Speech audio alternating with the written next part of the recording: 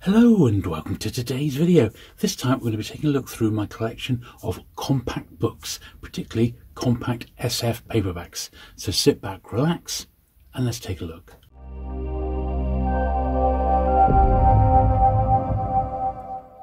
Okay, so we'll start off with my compact SF novels. Now, basically, my compact collection, at least for the science fiction, which I'm trying to get it all of, consists of the novels, anthologies, New Worlds SF Digest, and the Science Fantasy Digest.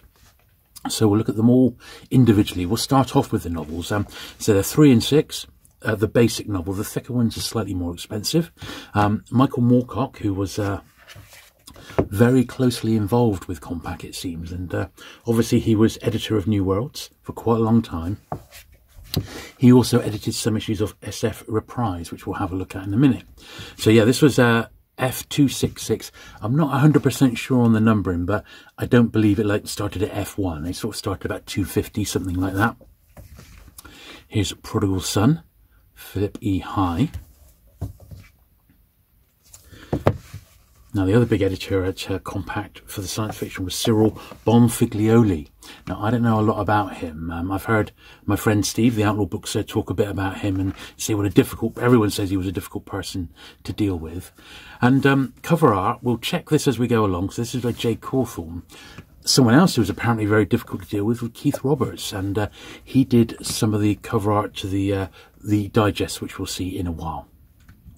Another one by Moorcock. So he was very, very closely tied with Compact, so I guess he got his own books published quite easily. This is the first anthology, but it's part of the main run. So this is H287 in the numbered series, and this is got some great names there. Let's go to the title page here. Edited by Moorcock. There we are. So you can see what was inside that one, with an introduction by him as well.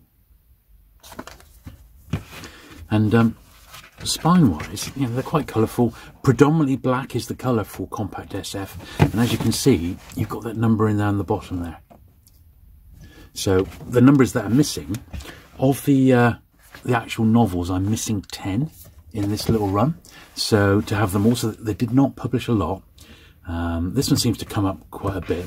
Some of them you see, you know, for like between £5 to £8 for really tip-top condition.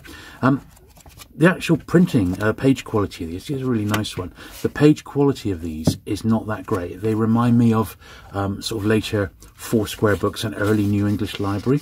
So they're not tip-top, and they tend to yellow quite a bit. So bear that in mind. I mean, I'd certainly try to find them in as nice a condition as I possibly can, but that's not always possible. Thankfully, with a few exceptions, they're not mega money, these, at all. The most you ever see any of them really is about £30–35, and that's for a couple of the rarer digests, and I'll point those out in a moment. Number 302 then, Time Transfer, Arthur Sellings.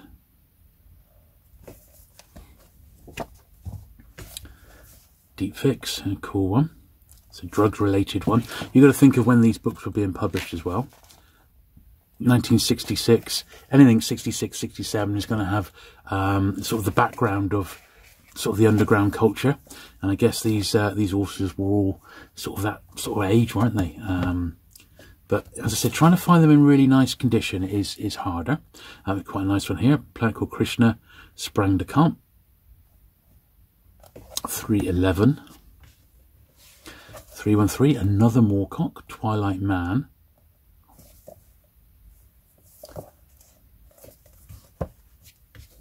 Now, here's an example. This is one of those like light sleaze ones, which nothing to do with science fiction. This is their main run. So Compact published other things like Hank Jackson, for example. Lots of those sort of Hank Jackson novels. Light sleaze, such as Hilary Brand, even like the odd crime title by authors such as Arthur Kent. So it wasn't just science fiction, but certainly towards the end, it seems like they had pumped out an awful lot of science fiction.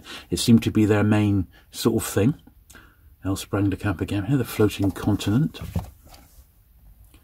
I think that's our first Keith Roberts cover that we've spotted today, and we will see plenty more, and also some stories by him. There he is on the back, Sprang de Camp with his hat on.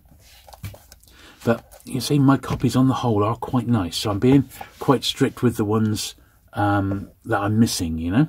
So Judith Merrill, Shadow of the Hearth. This is a later one. And we've got a photograph cover there, The Burnt Doll. And my last fiction one is Thomas M. Disch. Pretty cool, this one, 102 H-bombs, which I believe Steve recommended. There he is there. So what I've got is pretty nice. I'm missing 10 novels for the set. So there's not that many for you to track down if you want them. A lot of them are available online. I'm just sort of enjoying the fun of trying to find them when I'm out and about. But I think come the end, a couple of them are going to be ones that I'm going to need to perhaps buy online. Okay, so that's all the books. I think we'll next do one of the digests, and I think we'll do Science Fantasy. So Science Fantasy was edited by Kyril Bonfiglioli. So as I said, I don't really know a lot about him. I couldn't find much online either, except that, you know, we hear that he was very, very tricky to deal with. So make of that what you will. Roger Hearns did the one for this. So Science Fantasy used to be a traditional British science fiction digest, and when it started being published by Compact, it came out in paperback form. So you got like one or two or sometimes more stories inside. Great way to read them. I actually prefer reading digest stuff like this. So there is the contents there. So it's just like a traditional digest, isn't it? But done in paperback form. What's this? The Postal Paperback Book Club has opened a special department for science fiction readers. Look at that. So I wonder who they were published by. Maybe they're just the normal publishers, just a science fiction, science fiction book club. Pretty cool. Anyway, that one there then is, this is Science Fantasy, and this number is number 65 in the main series. Oh yeah, there we are. So volume 22, number 65, and they actually go up to number 81, and that's all the ones in the paperback format here. So R. Harris. They've all got this distinctive black spine, like a lot of the compact books have. And Harry Harrison there, and a Keith Roberts story. The Charm by Keith Roberts there, 14-pager. So it's a lot of the authors from this period I'm actually really enjoying at the moment. People like Harry Harrison I'm enjoying reading, Keith Roberts I'm enjoying. I've still got loads of Moorcock to read, and I don't really know. I need a sort of a Moorcock primer, really. Perhaps that's something that Steve could produce, a way to sort of dip your toe in and give him a go, really. But these are some great authors here. This is number 70. These are numbered on the spine now, so you can clearly see their place. This is the full run in the paperback format. And on the Science Fantasy front, none of these are too expensive from what I can see. It's a Keith Roberts cover. You know, £3 to £5. You can get them cheaper than that if you buy them in a job lot. That's another one.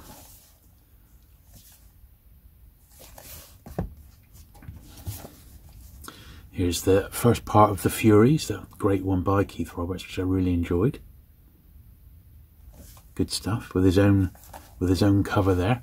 It's one of my favourites, that one, Science Fantasy. Desolators, Eric C. Williams. But that was the main story, but then there is other ones in there as well. So one of them is just given the treatment. The Furies Part 2 is in there. Keith Roberts cover again.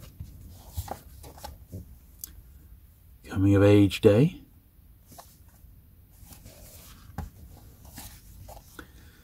Weir Woods. Thomas Burnett Swan. The Day of the Doomed King had Brian Aldiss there. The Keith Roberts cover.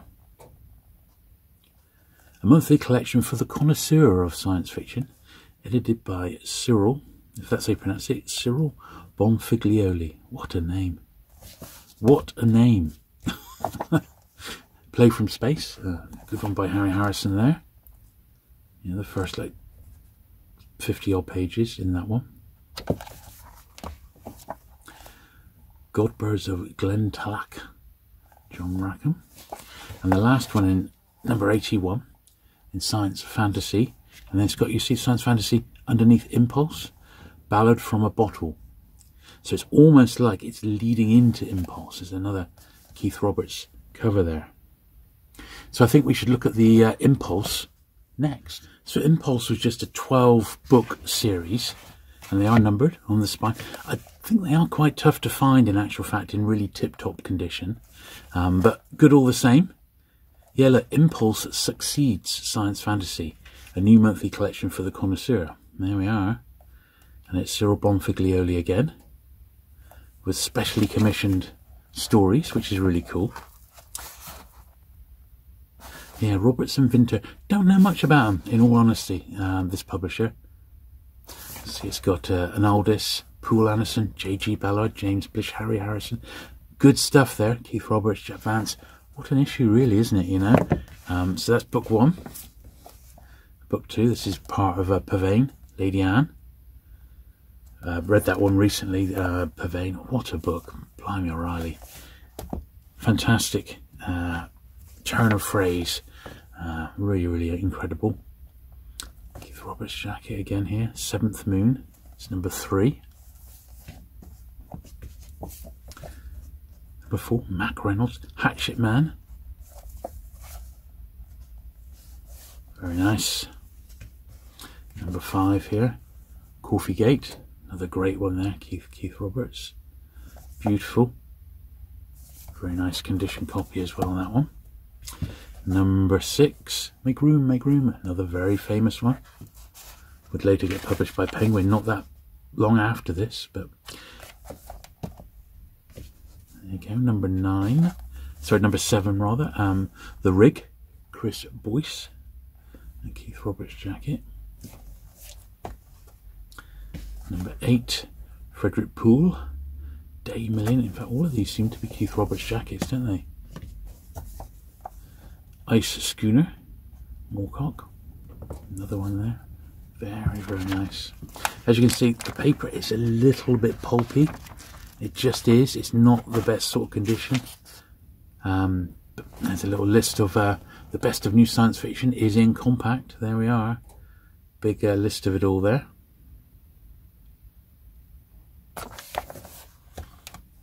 Number 10. And Thomas M. Disch meets Kingsley Amis. And the editor-in-chief for this one, Harry Harrison. So it looks as if Harry Harrison's taken over at this point. Glue coming away there from the spine. Number 11. There we are, Harry Harrison again. Really nice, we've got the original insert in there. And then the final one in Impulse was this one. Number 12. Aldous and Hebron. Wilson. Yeah, I wonder if it said anything. There's a little editorial by Keith Roberts in this one. Mr. Harrison is presently unavailable, having made tracks for Philadelphia. So Keith Roberts has stepped in to do the introduction. But you can see the type is not that clear. And the paper is super thin. It's just, they're not the greatest made books, which is why trying to find them in really tip-top condition I think is a bit of a challenge. And you might find these around because, you know, they're definitely sold, but maybe tough to find in nice nick. So now we've got the short-lived SF Reprise, which was only 6 issues. I'm missing number 1, but I've got numbers 2 to 6. So these are quite a bit thicker. They've got the H prefix, which seems to denote 5 shillings on these. And this is a collection of first-rate science fiction originally published in New Worlds magazine. Well, we'll see New Worlds in a minute. The run of that. Here we are, edited by Moorcock again. As you can see, the quality of the books, it's really, really not that great. So finding these in tip-top shape is going to be tricky. It is as simple as that. But that's what was in that first one there.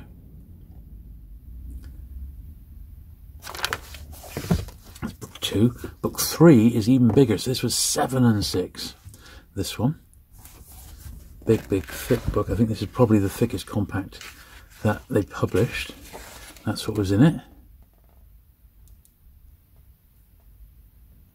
Some good stuff here. Here's Reprise number 4.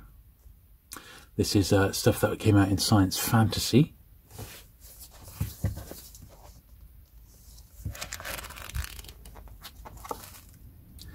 This one collected by Kyril Bonfiglioli.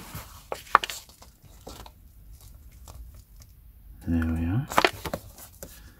Book 5. Another big thick one. Look at this. Not a bad copy. It's been read, but try finding these in nice nick. They're just not around. But when they turn up, they're only about £5–6 each, so they're not a fortune. But they're just, you know, you need to be patient to find them. As I said, I'm still looking for a nice copy of number 1. But I know that they're out there. It's just trying to find a good one. There's that one, part 5. And then the final one in SF Reprise was this, book 6. You can recognise some of the Keith Roberts mini covers there, shrunk down. Once again, collected from Science Fantasy by Bonfiglioli. Getting the hang of saying his name now. So very, very nice. There we are. So that was SF Reprise, and now we've just got the rather fantastic one of New Worlds to look at. Okay, so we start off with New Worlds number 143. Now, I actually need number 142. And sadly I've not got it, so I need 2 issues of these New Worlds in this paperback format to complete my set. And I have, you know, wondered what, you know, why are they scarce? And number 142 features 2 J.G. Ballard stories, and I'm also missing number 156, and that is also sought after because it's got the second ever story by Terry Pratchett in it, so that's why that one's quite collectible. But yeah, 142 is the first one in sort of paperback size, and one hasn't come my way yet, but it's a similar format to Science Fantasy, but this is edited by Michael Moorcock, and yeah, this is 1964, July was 64, and yeah, it's got some good stuff in here. So we'll go through these. This is 144, Shores of Death. Moorcock gets the front page there, the cover rather.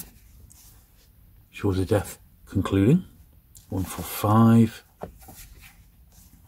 146, Power of Y,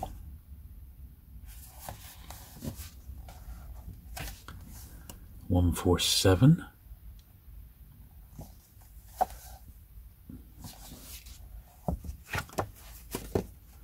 148, Arthur C. Clarke, J.G. Ballard, Michael Moorcock, Barrington Bailey. Some good names there, you know, some good names. Life Buyer, E.C. Tubb, 149. And the 150th, there we are. Once again, good names there, celebrating the 150th issue.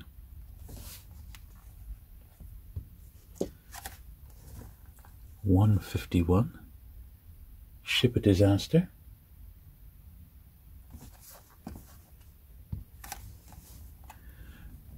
Charles Platt, Lone Zone.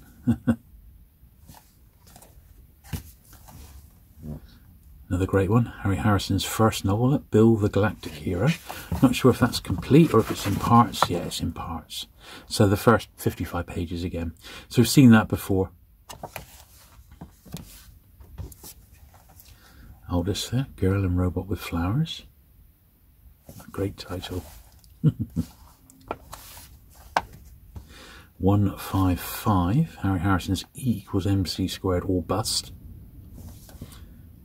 I said 156 I've not got. It's got that early Terry Pratchett story in, making it quite collectible. 157, Transient, Langdon Jones. And the second stack, move them over there. Got 158 and Roger Zelazny, Love is an Imaginary Number. A two-timer, David Muscle.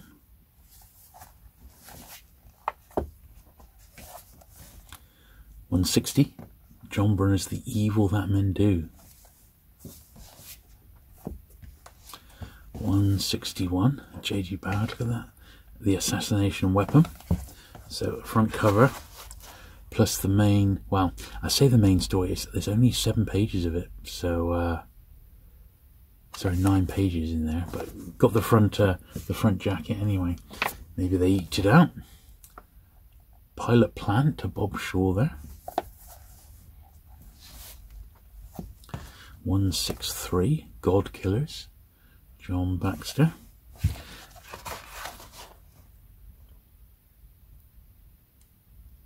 Good stuff in here.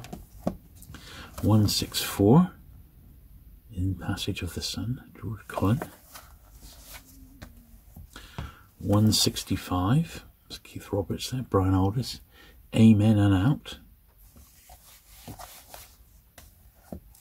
166, great cover that, Michael Moorcock, Behold the Man, it's a great Keith Roberts one there. 167, Charles Platt, Garbage World, and Roberts again. J.G. Ballard, look at this, Stormbird, Storm Dreamer, 168. Keith Roberts jacket, Ballard headliner, very, very nice. Thomas Disch, John Clute, Slatic. It's a good one, isn't it? But that's probably a little bit more collectible, that one. Thomas Disch now, Echo Around His Bones, another great one, 169. A very funky cover as well. Like a bit like a James Bond, isn't it? A James Bond film intro. Just trying to see the date on this one. This one's actually not dated from what I can see. Number 170, J.G. Ballard again, Day of Forever. Very, very nice. And these are the ones to get, aren't they? They're superb. 171.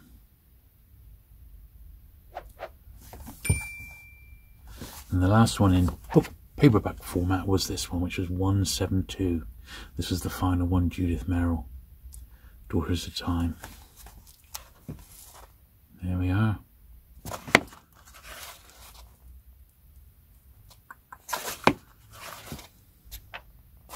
Good stuff. So there you go, that's my collection of compact paperbacks, and I think they're a really nice slice of a particularly interesting time in British science fiction history. So I need just 10 novels, 1 odd anthology, and 2 odd copies of New Worlds to complete everything under the SF umbrella. So that is definitely one of my collecting goals for 2024. So there you go. I hope you've enjoyed looking through my collection of compact books today. I certainly enjoyed getting them all out. It's the first time I've really sort of had them all together, and I've got to say they do look fantastic, and I'm really pleased on the whole with the condition of these. They're much, much better than some of my other collections. So good stuff. If you have enjoyed today's video, do please give it that thumbs up. Do please hit the subscribe button if you've not already for regular vintage paperback content, and I'll look forward to seeing you again very soon. Bye.